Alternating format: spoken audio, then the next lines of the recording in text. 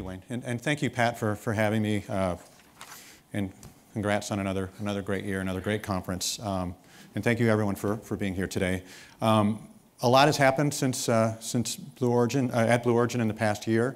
And that said, we're still relative newcomers to this conference and to the industry. So I want to remind you of where we've come from and tell you where we are and want to give you a preview of where we're going today. So Blue Origin, at Blue Origin, we imagine a future where millions of people are living and working in space, and not from countries around the world, and not just astronauts from these government space programs, but ordinary people like you and me. So that is a very exciting future for me, and I hope for all of the rest of you. Let's go ahead and... The new Shepard space vehicle is designed to carry 6 people from beyond 100 kilometers, which is the internationally recognized boundary of space. And once there, they will experience the thrill of weightlessness and breathtaking views of Earth outside of the largest windows to ever fly into space. But New Shepard is no ordinary rocket. As far as I can remember, rockets have been flying to space longer than I can remember, for over 60 years. And they've always just flown one way. They take their payload up to orbit, and they're expended, thrown out in the ocean, and they're only used one time. And so this is what we've come to know and expect. And I want you to know that it's not anymore. Not anymore. We're changing that. So in November of last year, just less than 1 year ago since I was at this conference, a New Shepard rocket launched into the air on its second mission, just 3 hours away from here.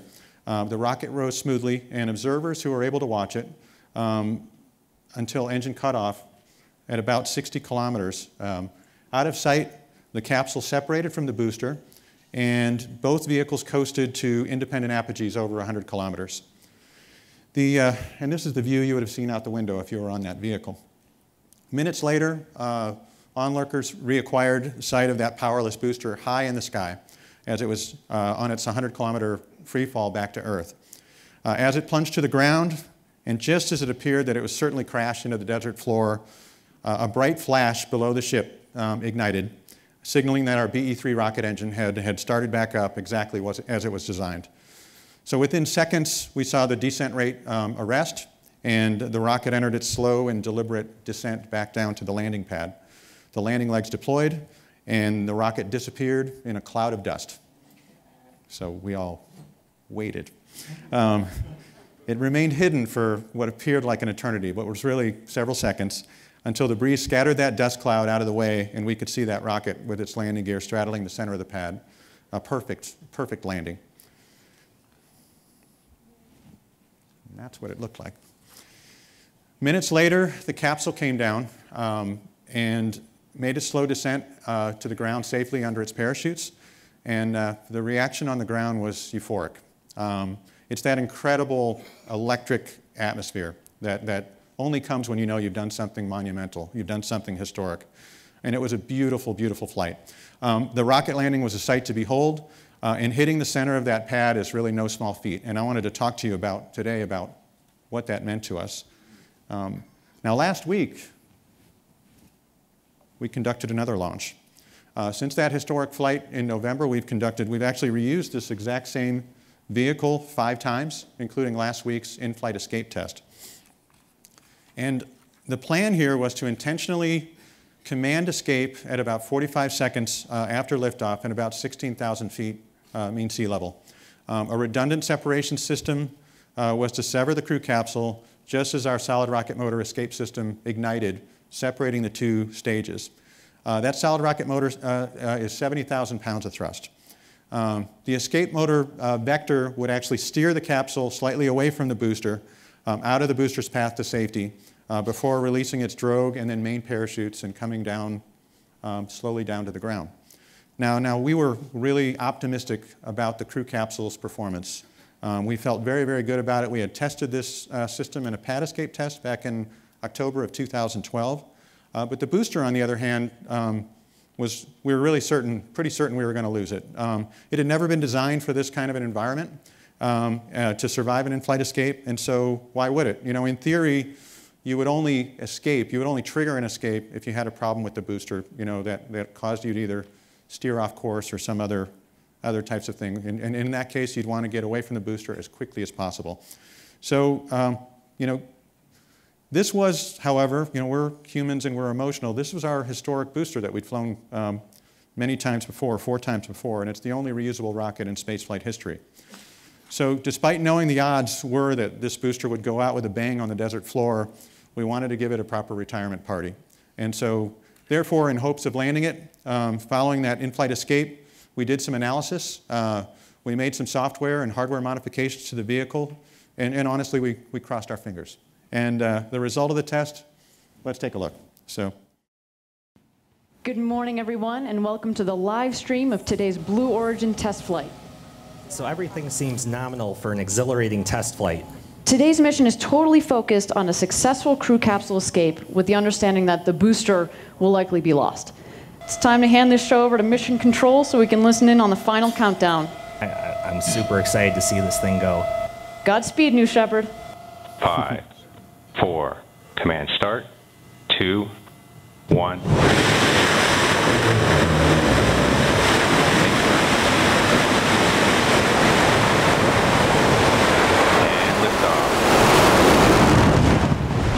Shepard has cleared the tower. There you have it, a spectacular launch of New Shepard, live from West Texas. Coming up here around 45 seconds is when we'll see our escape. There it is, 70,000 pounds of thrust pushing that crew capsule. When the BE-3 engine remains on, the booster continues to space.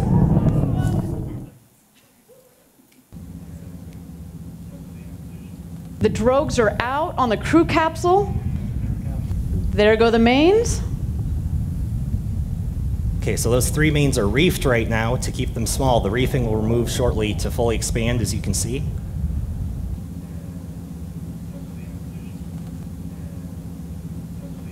And touchdown of the New Shepard crew capsule.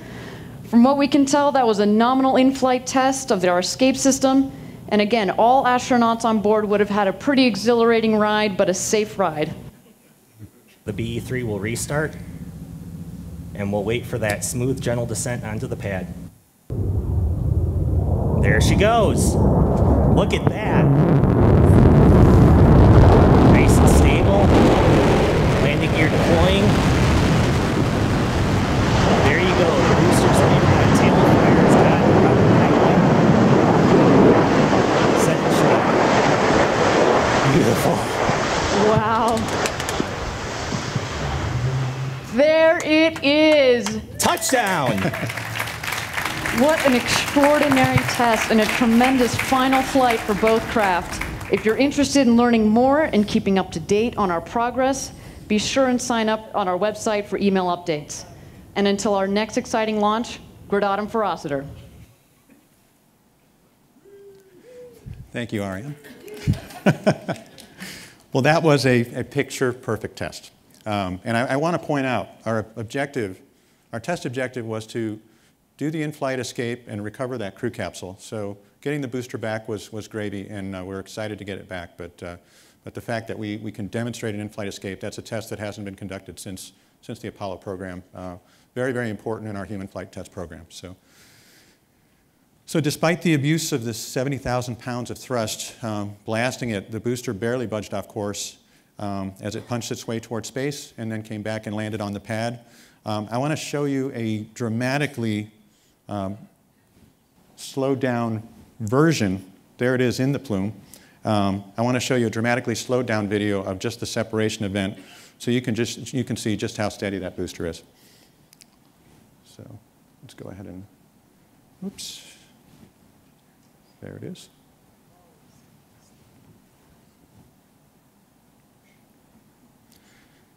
Now the booster is completely engulfed in the plume right now. And wait for it.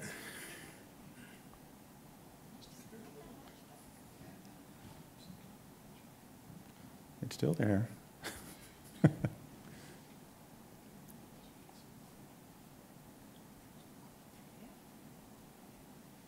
There it is.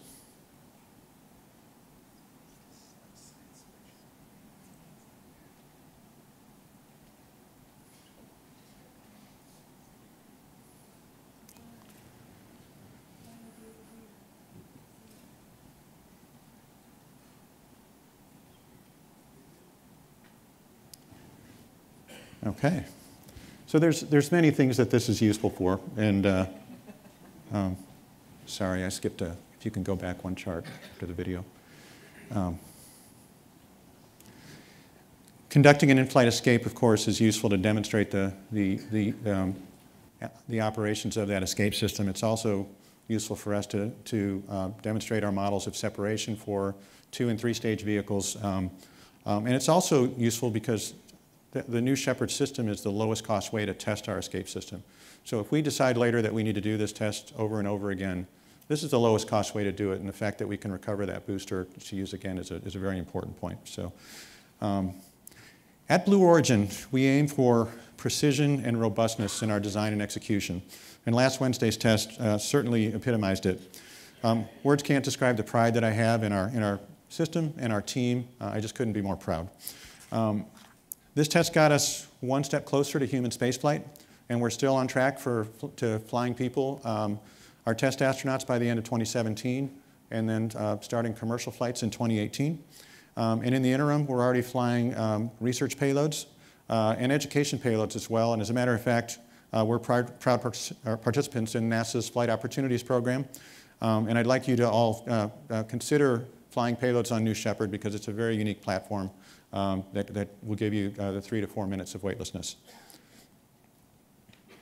When Jeff Bezos founded Blue Origin, this momentous mission, landing a rocket back from space, was always envisioned as one step in a long journey to seed an enduring human presence in space.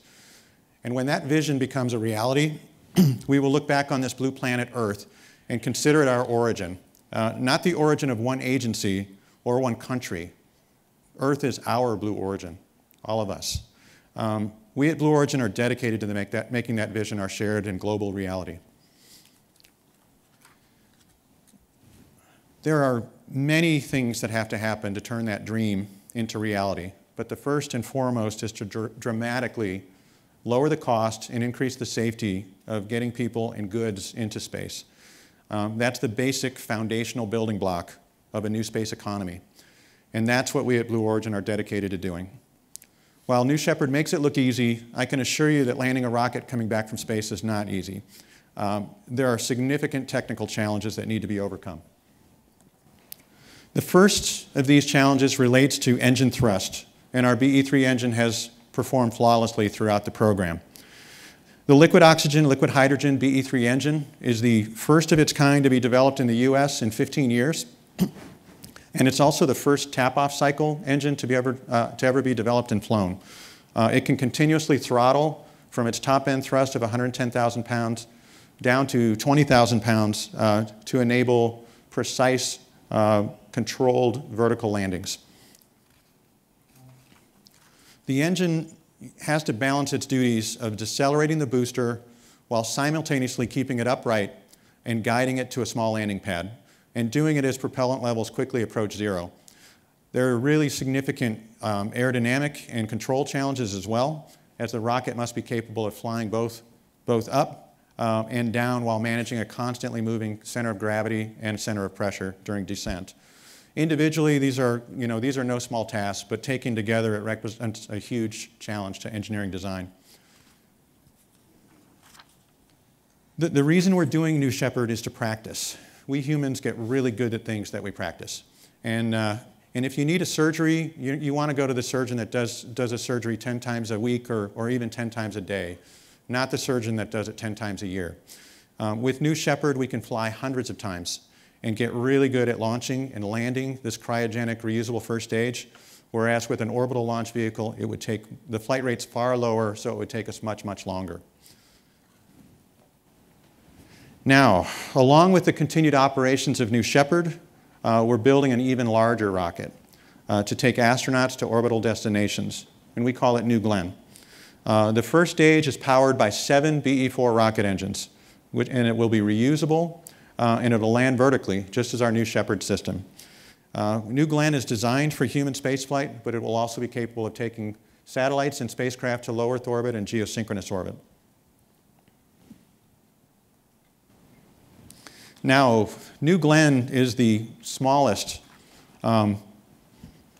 orbital launch vehicle we're ever going to build, but This is actually the smallest vehicle we'll ever build. This is a wind tunnel model of New Glenn in a recently completed wind tunnel test series where we developed a New Glenn aerodynamic database and validated our computational fluid dynamics results, excellent results. We know that we're going to be building larger and larger vehicles as we move on towards our vision of millions of people living and working in space. And in fact, on the drawing board, we already have the next vehicle we call New Armstrong. Now, people have asked us since this announcement about a month ago, why such a big rocket? And the answer is simple. If you're going to have millions of people living and working in space, you need launch capacity to create and sustain that launch economy. So that is why we're building New Glenn. Where's this next chapter it's going to start? It's going to start in Florida. We've taken over Launch Complex 36 at Cape Canaveral in Florida, and we're building these launch vehicle stages right across the street, just outside the Kennedy Space Center.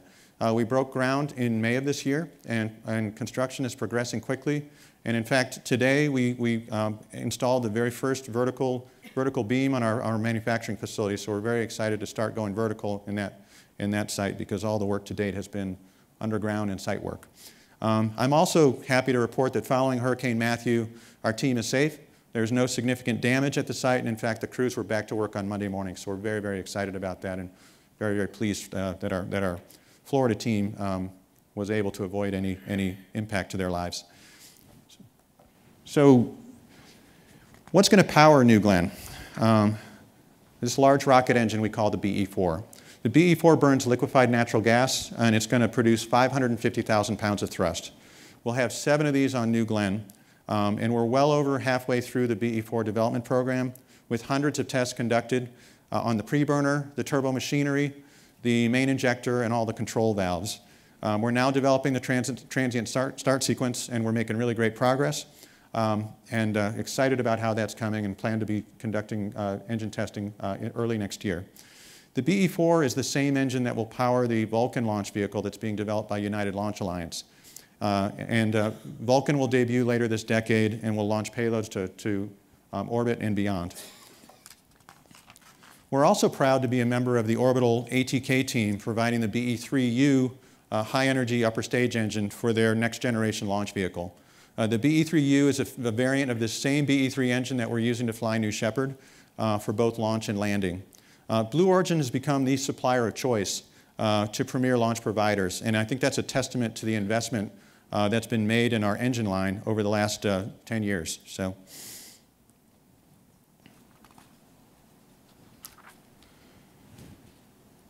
So here's the BE-4 in manufacturing. At Blue Origin, we're taking advantage of the fact that we're coming of age in this era of high-performance computing and advanced manufacturing. We've made significant investments in bringing 3D printing, automation, and laser-wielding robots into our factory so that we can control critical processes in-house. While we are highly vertically integrated, we are partnered with some very, very important suppliers to add speed and flexibility to our development. And we're all in on adopting these new approaches that take full advantage of modern tools, and the BE-4 takes this to a whole new level.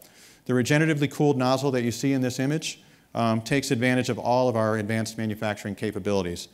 Additive manufacturing has allowed us to dramatically accelerate our development pace, and if I look back to New Shepard, that New Shepard rocket has over 400 additively manufactured parts on the booster and capsule.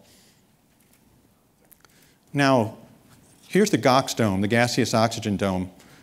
This is a part that we've manufactured both using traditional methods, casting, and also with additive manufacturing. The unit here was cast, and it took nearly a year to produce.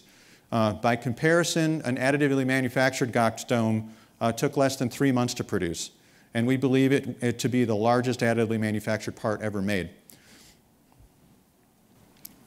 This is our test stand for BE-4, and it's very important that we have our own test capabilities at Blue Origin. This is about 3 hours away in West Texas. Pairing our manufacturing technology with advanced computing and a hardware-rich testing facility is allowing us to rapidly advance our understanding of our engine designs. Testing in these facilities, like this one, allows us to move significantly faster. In fact, we're able to test 5 times faster in our own facilities, conducting multiple tests every day. Last year, in the year 2015, we conducted over 550 engine tests at our West Texas site between our BE3 and our BE4 programs. That's an average of well over 1 engine test per day. So New Shepard is just the beginning. We've got big plans, and to fulfill those plans, we need to grow and we need lots of talented people. Since I was here last year, we've doubled in size from 400 to 800 people, and we're continuing to grow in the company. I'm currently adding hundreds of jobs to our already incredible team across engineering, finance and business operations, and manufacturing. And if you want to get updates on all the cool work that we're doing, I encourage you to sign up on our website for email updates at blueorigin.com. And at Blue Origin, our motto is Gradatum Ferociter, which means step by step ferociously. So please stay tuned. There's a lot more to come. Thank you very much.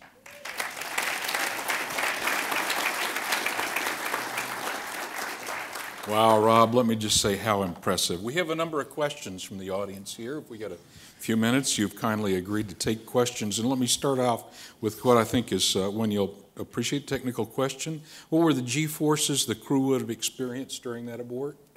So during that abort, it's about 10 Gs. We've done all the analysis of the results in our one-day quick look. Today's is the 7th day since the flight, so our 7-day report's going on now, or yesterday was.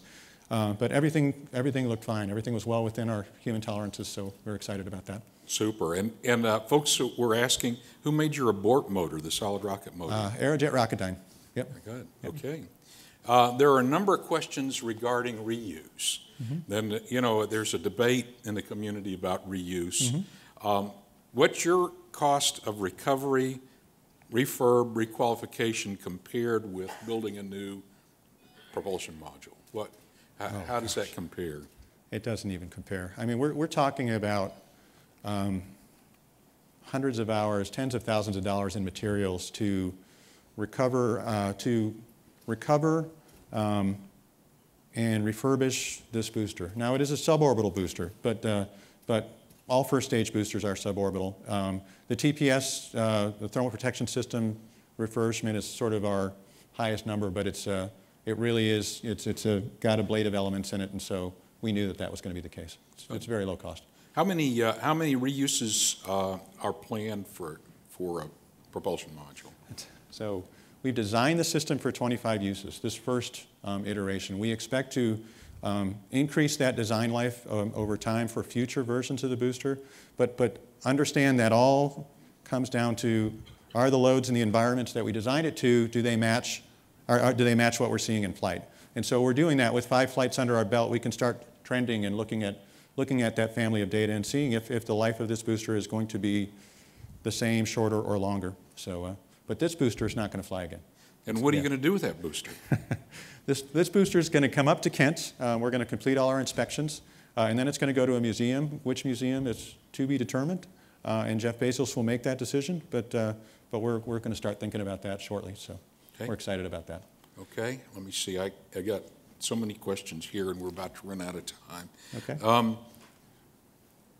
What features backup systems for depressed contingencies exist to give confidence in the decision not to use pressure suits? So first off, it's a short duration mission. We have a life support system on board, humidity control, and it's a test. It's a design and test criteria that we set. You know, it starts from the beginning. So, and that was a requirement going in. We're still going through this capsule. I'll point out, you know, doesn't have all those life support systems on board. This is our prototype that we've flown, you know, 7 times now. That capsule, going back to pad escape. But as we're building in the windows, hatch, seats, and life support system now, and those are all part of that, the design requirements for that.